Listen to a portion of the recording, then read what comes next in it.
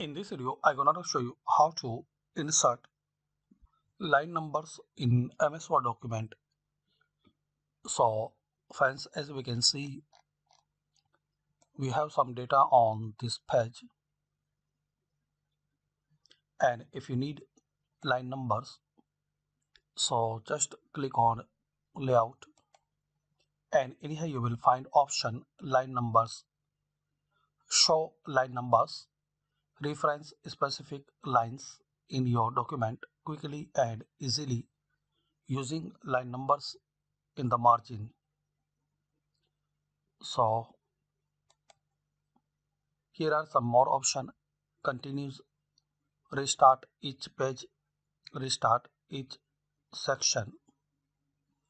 So you need line numbers in all document.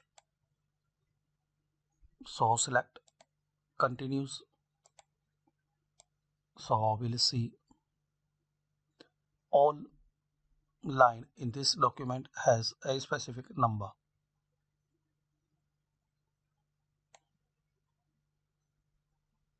And you can also select start each page. So every page has number, like this first page has 45 lines and the second page will start line from here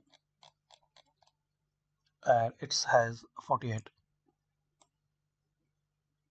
So as a requirement, select continues or restart each page, and also you can restart line numbers each section if your document has some section, like we'll make section from here. So click here and click on section. So now this document has two sections. This is the first and this is the second. So select restart each section.